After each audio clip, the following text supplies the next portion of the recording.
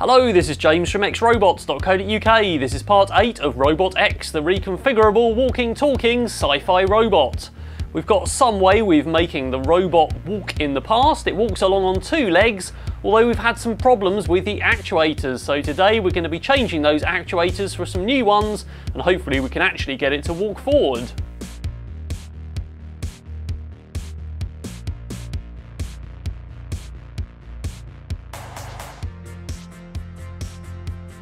Once the robot is walking properly, we can dress it up as different sci-fi characters. The first one is Bender from Futurama, and most of the cosmetics have been done on that. Bite my shiny metal ass. Whoa, mama! And after that, we're going to pick some other characters and basically build cosmetics, robotic arms and heads on top, and build it out to look like other characters. But let's have a look at those actuators. Up to now, I've been using actual cordless screwdriver motors with the chucks still on and lead screws in the chucks. There's a nut in there and that makes this go in and out. There are 8 of them, but they're actually pretty sloppy and pretty wobbly, so lots of the code I've implemented has been to compensate for that, which is probably why it walks backwards. Some of the code helps it absorb the load when a leg is pushed in a specific direction, which makes it quite dynamic, but it also means if there's a slightly off-center mass on the robot, it ends up travelling in that direction. So we're going to get rid of the cordless screwdriver motors and put something much better in.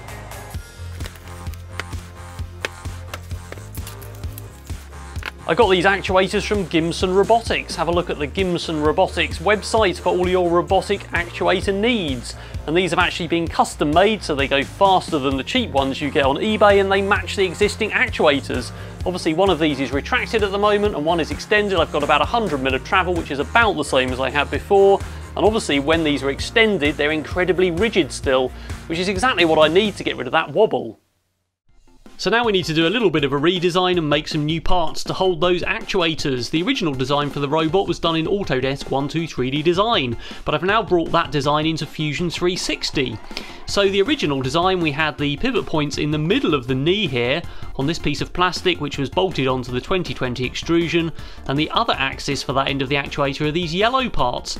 Then there was another axis that then attached to the actual actuators, which were 3D prints with the screwdriver motors sandwiched in between.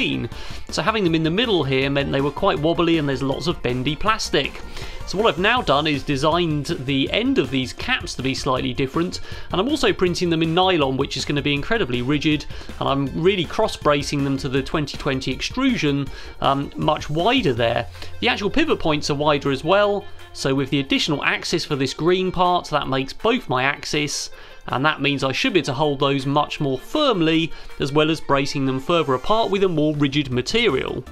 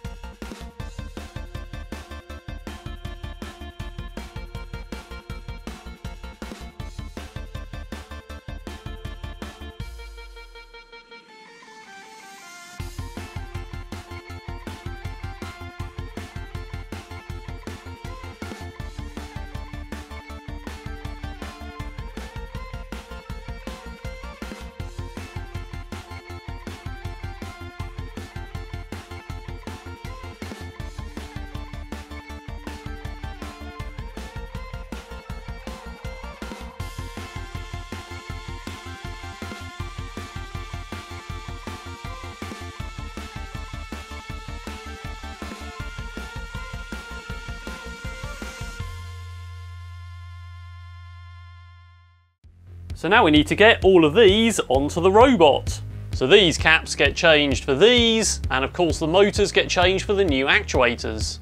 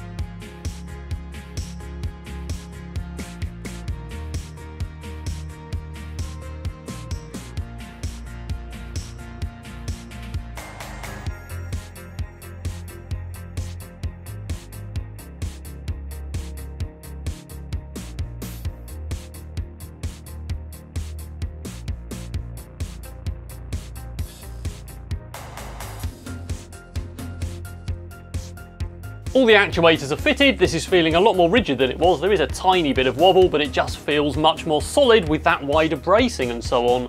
So I've used the existing power wires to wire to the motors. I've got these white wires as well on each actuator, which are actual limit switches built into the actuators. So those are going to get wired to the electronics, so I never run the end stops. What I'm going to do for now is just break the PWMs to each side of the motor driver. There's one wire for each direction on each motor and one switch in the limit switch for each end of the actuator. What I should do really is add some additional logic up here, so only use a 5-volt signal from the switches, perhaps an AND gate that switches on and off the PWM signal, but I need to do some changes to the controller in the future, so for now I'm just going to do it the nasty way and break the PWM signals. Well, it's a pretty nasty solution, but it does actually work.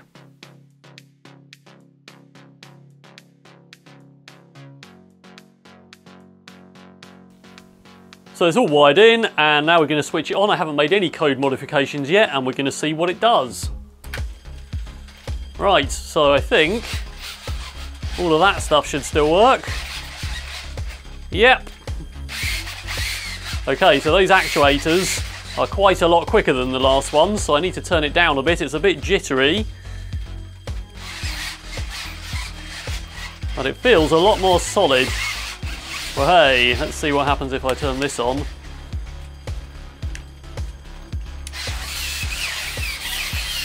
So that's the walking algorithm from before. So that looks pretty good to me. Okay, I need to turn those motors down. Alright, so all I've done is just turn down the gain on my controller, and it's on a smooth surface now as well. And it seems to work much better, so let's just try that.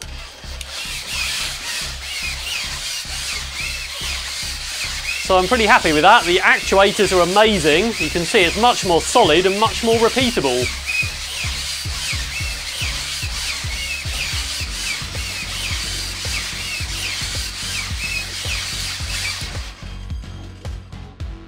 I'm really happy with how that's come out so far. The actuators are so much more rigid. Just changing that code makes it much more easy to tell what the robot's going to do, and it does what I expect instead of wobbling around and doing something random.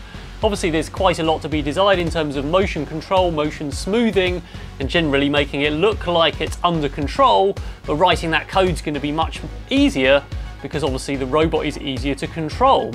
The one thing I want to do right now is make it walk forwards. To start with, I found it was much easier to get it walking like the Gonk Droid project. This means it's moving fast using dynamic stability with its body inertial measurement units to influence the hip and ankle joints to stay upright. I managed to tune out most of the slight sidestep the robot had by adjusting the hip centre points and the ankles as well. After that, I got it walking by just making it push one leg backwards when the other one was in the air. This worked mostly okay, and it's an easy way to get going.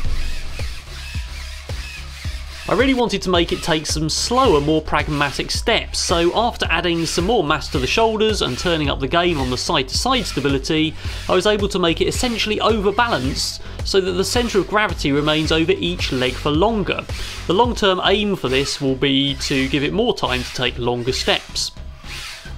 It's mostly self-regulating using the inertial measurement units in the legs and the body. Remember, there's one in each leg and one in the body, so I was able to work out when it passed particular angles and make it trigger the lifting and lowering of the leg at different points in the side-to-side motion.